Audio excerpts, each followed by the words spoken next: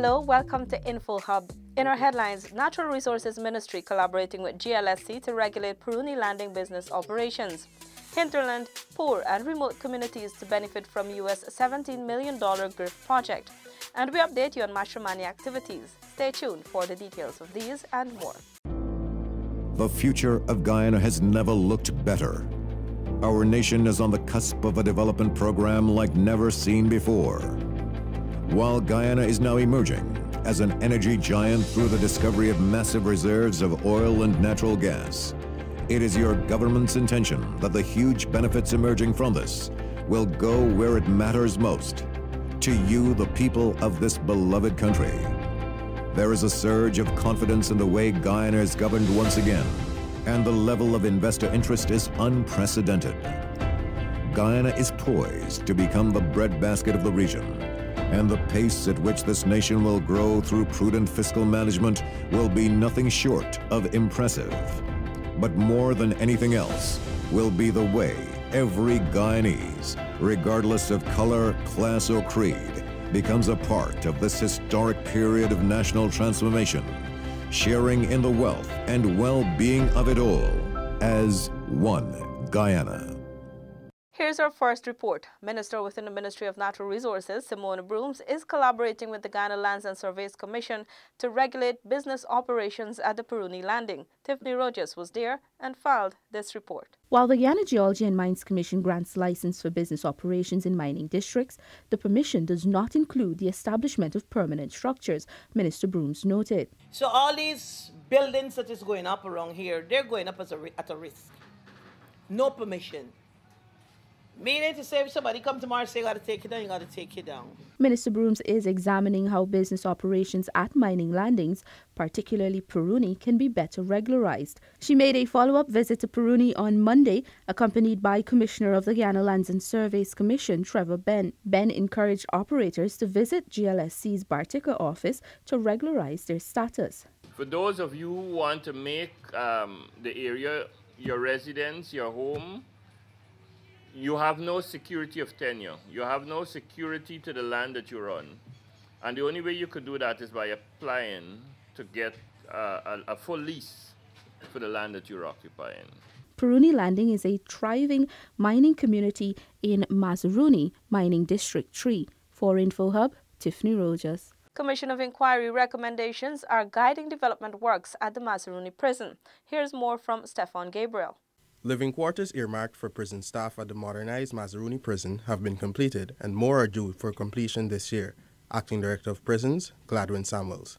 So, 12 houses were constructed last year and an additional 8 will be constructed in 2018. Last weekend, the advertisement went out for the first 4 of those 8 houses. The tender is supposed to be open this week, so more than likely the contract should be awarded very soon. The acting director noted, along with the houses and the installation of its new generator and prospective solar panels, there are plans to increase the number of hours during which electricity is provided to the island facility. This will improve its electronic surveillance system and increase the opportunities for its skills training. What that will do as well is that it will increase our ability to be able to offer skill training to prisoners. Because electricity was generally provided during the hours of darkness from 18 to 6. It restricted the capacity of the prison to offer training in terms of carpentry and other such areas that would require the use of power tools when power was not adequately available. We are also looking at the installation of solar panels, which will complement the generators, especially for our CCTV expansion, which will be part of our 2018 project as well. According to Samuels, these works are in keeping with the budget request of the Guyana Prison Service and the recommendations from the Commission of Inquiry. For InfoHub, Stefan Gabriel. Residents in hinterland, poor and remote communities will benefit from improved and increased internet access and telecommunications services through the Hinterland e-Services e-Access project, which will be executed under the US $17 million Guyana Red Plus Investment Fund. Details from Stacey Carmichael. Through the GRIF project, remote communities in Region 9 will not only benefit from ICT services, but from power supply, as Minister of Public Telecommunications Catherine Hughes explained to villagers during a community outreach in Ruperty. We are committed to provide not only the equipment, but the power, because everybody got cell phones that need to be recharged, computers that will need to be recharged, and to access the internet, of course, you have to have the power. So, very briefly, I've tried to give you a vision of the direction we're going with. As you know, we've had radio stations set up in many parts of the hinterland, and we are really working to make sure that we can all communicate better. Chairman of the National Data Management Authority, Floyd Levi, in response to concerns raised by residents of Ruperty Region 9, said when the e-government internet service is established in the community, there will be 24-hour internet access and increased bandwidth. In our vision, not only must you make this system available to all members of your community, but the ICT hub must be functioning at all times. Because you never know when someone has an important bit of business or emergency to attend to. As Minister explained, individuals ought to be able to go to the community ICT hub, do their business, do their educational research, or if there's a health problem and they needed to contact the Ministry of Health, Ministry of Education, that facility should be available to them. While over at Toka, the NDMA chairman encouraged village leaders to use the technology they have available to them for the advancement of the village. On the people side, we want to have the residents also use for their own benefit, their own upliftment, whether it's educational. I know I see a lot of young people here who I'm sure would want to be furthering your education in something, anything that you got a mind to. The internet offers that opportunity. The Toka ICT Hub was established some 3 years ago, and residents were informed that the ICT services will be extended through the e-government unit. The Toka Village Council expressed gratitude to the NDMA for the contribution of 2 laptop computers for the ICT Hub. Reporting for InfoHub, Stacey Carmichael from Toka Village. Renetta LaFleur joins us to tell us that Region 1's health sector is striving to improve its performance in 2018. The region's health officer, Cordell McWatt, says indicators will be set for various programs in the sector to ensure that 2018's targets are achieved. We want something that we can measure. At the end of 2018, we'll be able to see that we would have achieved this, we would have projected this, and we would have achieved this. And it's not based on forecasting that we are, or it's an assumption that we will say that, oh, we had a good year because we basically assumed that we had a reduction in chronic disease, or we had a reduction in maternal deaths or infant deaths. According to Dr. McWatt, 5 indicators for each program will be set up. These will target the broader areas such as the family health program and address issues including anemia and postnatal care, among others. For instance, one of our indicators was to reduce the incidence of anemia among pregnant women.